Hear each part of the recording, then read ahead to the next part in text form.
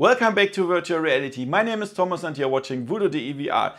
I got a package today, a small package, but look at this. This is the PlayStation VR camera adapter, so you can connect the PlayStation VR to the PlayStation 5. Wow, that's crazy.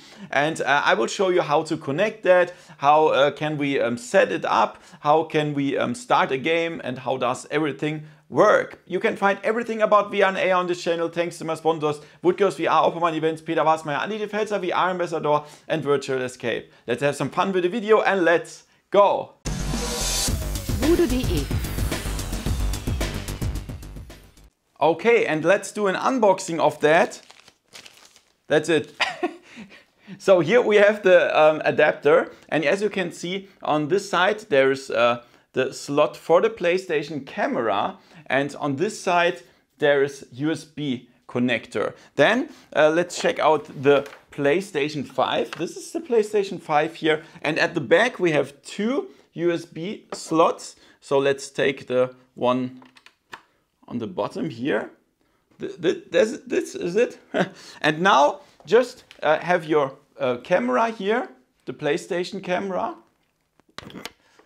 And then where's that? This is a little bit strange because it's so deep.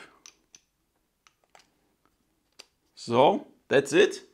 It's connected now. And of course you have to position the camera right. That means normally it should be minimum 2 meters away from you, and it should point to your chest, like to your breast, like this here. It should look here from a distance of minimum 2 meters, so it can see your move controller, your aim controller, or your DualShock 4 controller. It must be tracked with the camera.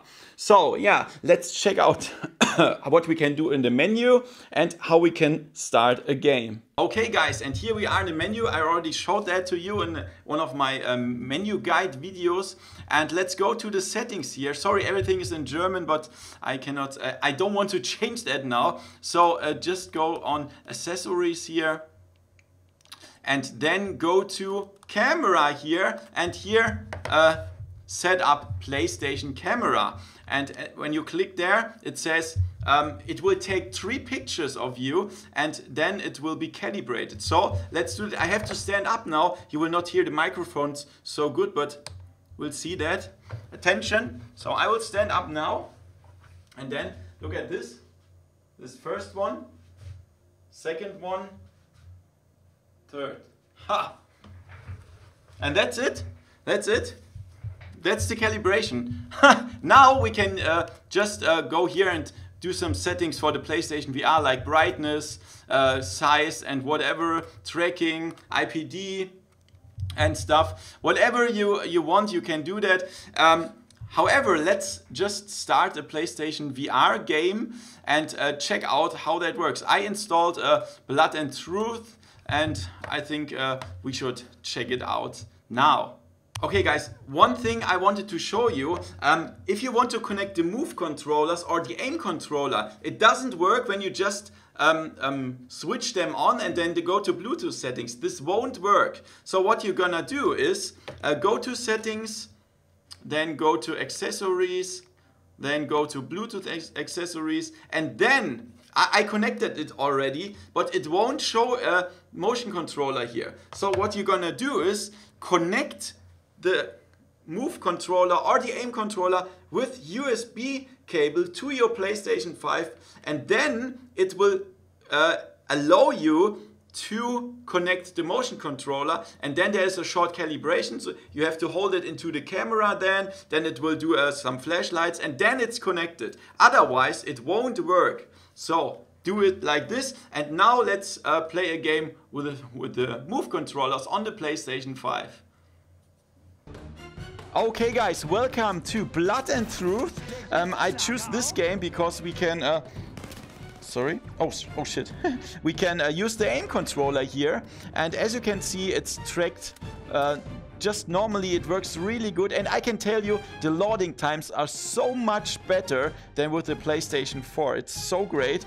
And yeah, you can do everything you want, just with the PlayStation 4. Everything works, tracking fine, no other stuff you need to do, and it's just really cool. So yeah, then you can just play the game like you would do that with the PlayStation 4, and it's really fun, of course. Oh yes, oh yes. Other guys here? No. So I will not show you a lot of gameplay. I just wanted to show you how to start the game, how everything works, and you see it's just no problem. Just get the adapter and that works. So there will be some games that will be updated for the PlayStation 5, and I will do a video soon about that. But let's go back to the studio and talk about it. Okay guys, this was really cool. I have a lot of fun playing with the PlayStation 5 and PlayStation VR, especially because the loading times are so much faster. But there will be games like Blood and Truth that will get a PlayStation 5 update so that the resolution is higher, the textures are better and stuff. As soon as everything is clear, I will do a comparison video for you between the PlayStation 4 and the PlayStation 5 version of, for example, Blood and Truth, or other games that will get an update, and then we will see how big is the difference. However, guys, you perhaps wonder, how the hell can I get a PlayStation camera adapter? So just go on this page, you can find the description, the link in the description below, and then you need the serial number of the processor unit.